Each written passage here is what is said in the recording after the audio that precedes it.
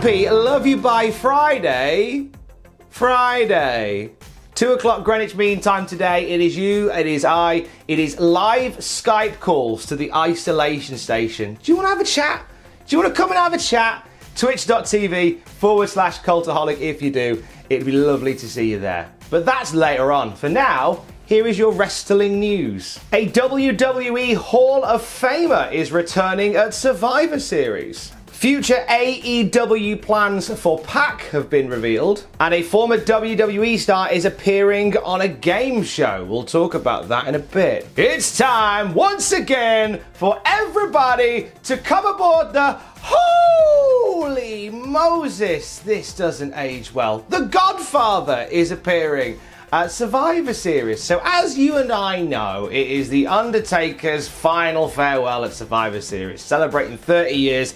They're going to give him a watch, kick him in the butt and say, a computer took your place, daddy. So they're getting a few of Undertaker's mates to be a part of the show. We know Savio Vega is expected to be there, and now we can add Charles Wright to the list as well. The Godfather is going to be on hand for the show as well. Undertaker, Godfather, Savio Vega, Yokozuna, Paul Bearer, Mr. Fuji. This sounds like the start of what happened to that wrestler.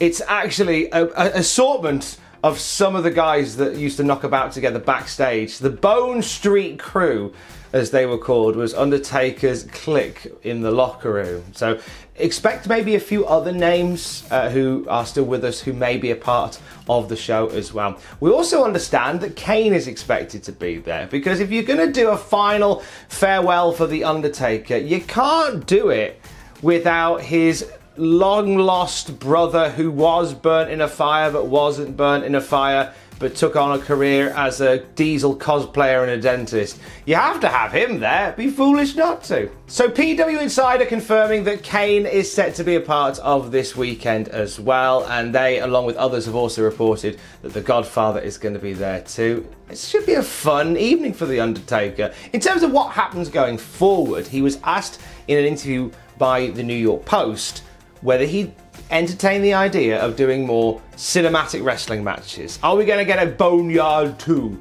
Electric Bone Galoo?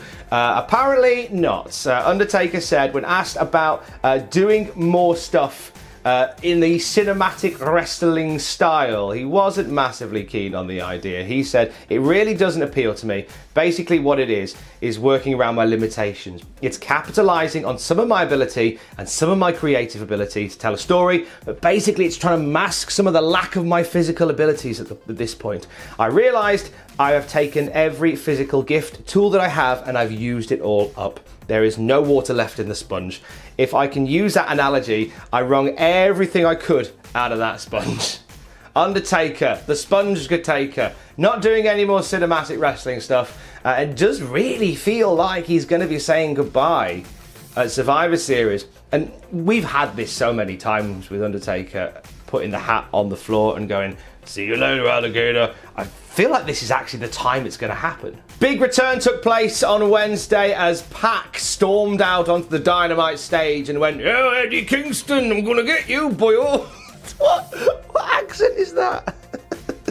Following an extended isolation in Geordieland, PAC is back at Daly's place. Bodyslam.net have shed a little light on plans for PAC going forward. They say that the plan is going to see PAC reuniting with the Lucha Brothers. The Death Triangle is back, baby. They barely got started, so they're going to bring those guys back together. And then there'll be a program against Eddie Kingston, the Butcher, and the Blade. That seems like an appropriate way to do it. So Eddie will lose control of Penta and Phoenix. Maybe they'll do a custody ladder match for them.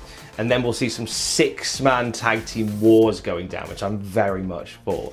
In terms of what happens logistically for PAC going forward, PAC is slated to stay in the US through...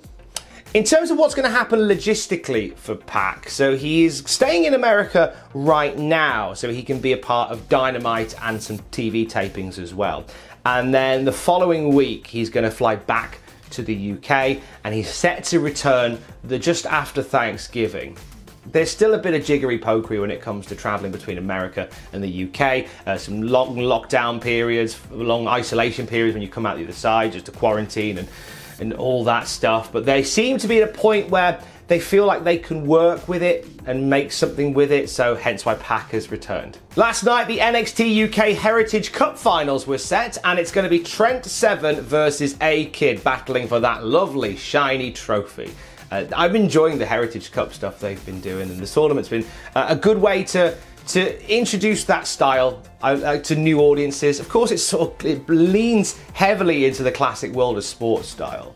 And any American fans will know that Impact did something similar with the Grand Championship, so it's nice to see it back at the forefront. Definitely worth watching last night's NXT UK to see the finals of that, and also the debut of Rampage Brown, one of the finest UK independent wrestlers, now a part of NXT UK. If you watch it for one thing, watch the power slam he does on Jack Stars. It genuinely made my teeth rattle. The wrestling world has been showing their love to Melissa Coates this week. So you may remember Melissa Coates from OVW and from Deep South Wrestling, as she was also Super Genie, who accompanied Sabu to the ring for some matches. Melissa Coates had to undergo some emergency surgery this week that has led to her leg being amputated from the knee.